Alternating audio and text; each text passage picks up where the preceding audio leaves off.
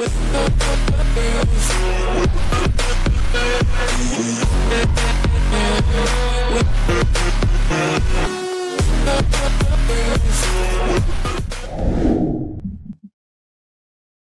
back to Sip the Tally Film. I'm your host, Coach Evans, and today I want to recap the first real day of practice. Because once the pads come on, that's when football really starts. And running around in helmets and shoulder pads with your shorts on, that's football, that's good work. But when the pads come on, full pads, and you can get some real hitting going on, especially up front, that's when practice really starts. So what I'm going to do is go through the different reports that came out and kind of get a general idea of what happened today and what went on, and give you my 2 cents about what I read and what I saw. So let's jump right into it and get started off of what I was able to pick up and what I was able to find via the Twitterverse. All right, let's start off with this right here. Got some little video clip from offensive line, and that's the most interesting thing about the offense, who's going to start and where they're going to play on the offensive line. So this little clip right here from Jonah Schaefer, it says some offensive line rotations we could see.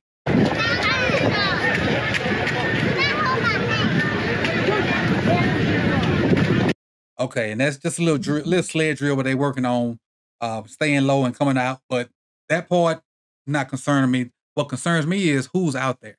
And for one, you see at left tackle Ronnie. At left guard, you see Voorhees at center. That's Linderbaum. At right guard, you see Falele. Then at right tackle, you see McCarry. So that's, maybe they're the ones now. I'm sure they are mixing and matching right now, but interesting first look right there. You see Rosengarten behind McCarry right there. You see Salah maybe behind Falele. I can't tell who that second guy is behind Voorhees. Maybe that's Cleveland. I can't really see that number. Let's let it play. 76 center, and that's Cleveland getting in the sled behind Voorhees. So if we're looking at it, if this was a depth chart thing right now, Cleveland would be the second guard behind Voorhees. Falele starting at right guard right now, as of right now. But let's move on. Let's move on. All right, this from Jameson Hensley. He says Ravens on pass for the first time. It's just a little drill work. Nothing spectacular about that. That first clip really gave us an indication of what they're starting with. And another pretty much the same clip, but just from a different person. This is from Jonah. The last one was from Jameson. This is from the Ravens official. Like some DBs hitting the sled. I think it's DBs. Yeah, it's DBs. You got Marcus right there. You got Trayvon Mullen. Can't tell who that is. Darius Washington right there coming right at us. Marcus Williams right there at us. Marlette. Jalen Norman Davis. Just working on getting off blocks. That's all they're doing. Like a wide receiver trying to block them, they're working off seeing the ball and getting off the block. Simple drill. DBs got to get off blocks to make them tackles. That's all that's working. Look like Project Pat right here. Pat Ricard pushing the sled. That is Charlie Kolar. His tight end getting sled work. Mark. Likely right here. Everybody moved with ease except for Likely a little bit. But we know what Likely brings to the table. We already know what Likely brings to the table. That thing about leverage. If you don't get low on it, it won't move. If you don't get low and build up on it, it won't move. It's a lot harder to move than you think. Let's see what else we got.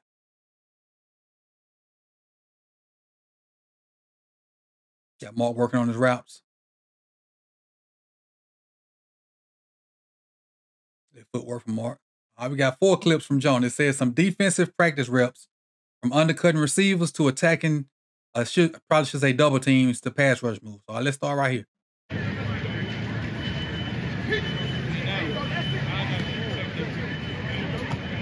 right, undercutting receivers right there.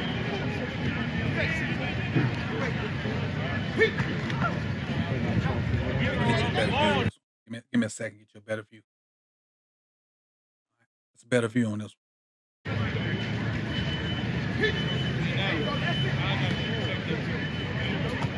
Working on undercutting the shallow route.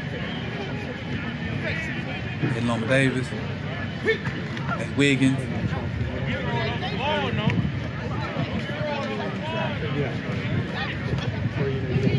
don't know who's 39.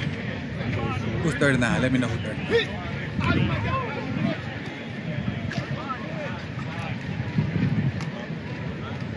Not bad, not bad. Let's see what else he got for. Got BK attacking the double.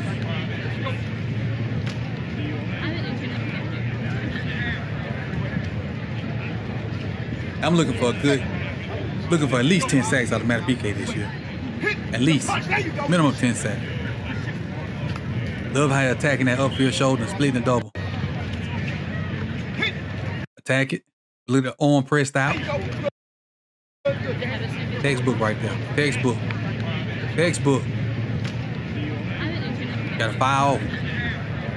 Gotta fire off and bring it to the offensive lineman. Can't let the offensive lineman dictate his path.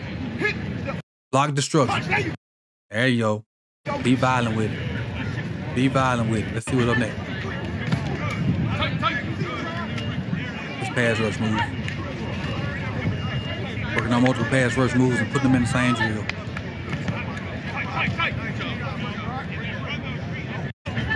This is where they get to work both of their swings for both arms. See Big Travis looking nimble. Travis looking nimble up there.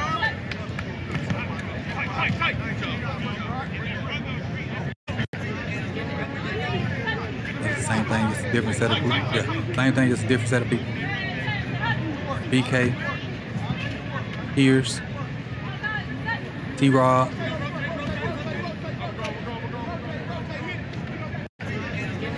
Play him up. What else we got? All right, we got just some words here. Kyle Phoenix, he says, practice ended early as Harbaugh gave the offense 3 chances to score from the 4-yard line. It took one play for Devin Leary. Did a fade ball to Devontae Walker, who beat Nate Wiggins for a touchdown. Okay, that's one way to put competition into practice. Give the offense a chance to, hey, practice end early if you score from the 4. That makes practice a lot more lively. It breaks the monotony of just going through the motions, and it gives them something to play for. The fact that Tez and Nate constantly battling each other. They battled each other in college. There's some good tape of Clemson versus North Carolina, where early in the game, Tez got Wiggins. I think late in the game, Wiggins got Tez on a interception. So if you go back and watch that North Carolina versus Clemson game, you can see them two guys go head to head versus that. And for them to go, back and forth versus each other in camp, that's a good thing. Because you don't want the offense to win all the time, and you don't want the defense to win all the time. You want them to get each other better, so iron can always sharpen iron. See what else we got. Kyle Phoenix also says defense did what they do again today. A couple of interceptions, and Zach Orr sent blitzes that scrambled the front and open free rushes. I will say this, though. When camp normally opens, whether it be high school, college, or pros, the defense normally is in front of the offense. Normally. And it probably takes the offense a week or two to get their stride and start going back and forth. And, at almost any level of football, the defense kind of comes out with a little more fire than the offense. It normally takes the offense, a couple of more days to get themselves together. And I don't know why that is, but it just, in 20 plus years of doing this, the defense is always ahead of the offense, when camp first opened, especially the first day of pads. All right, something from Jeff. It says, a few offensive highlights today. Aguilar nearly took a slant for a long TD. He believed Wiggins caught him inside the 5. I can see that because Wiggins is light and fast. Likely caught a TD pass. Still, defense had his way. A lot of free runners to the QB. Worley, Bump Cooper Jr., and Sanusi Kane had interceptions. Worley's was a pick 6. Too many. Still getting a lot of interceptions from the quarterbacks. But again, I know Lamar didn't practice again today. So whatever he has, I just hope he gets better soon.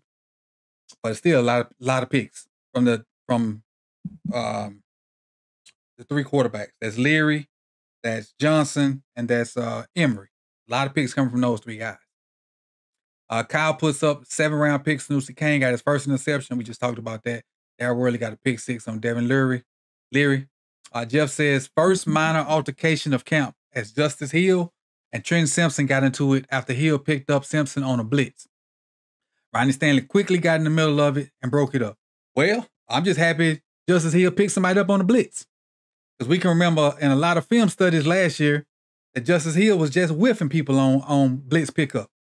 So hopefully, he looked at film and realized I at least got to touch somebody. And maybe him touching Trent Simpson is the first time he realized I got to pick somebody up on blitz pickup. Because there's a lot of times he whiffed last year in blitz pickup and put our quarterback in jeopardy.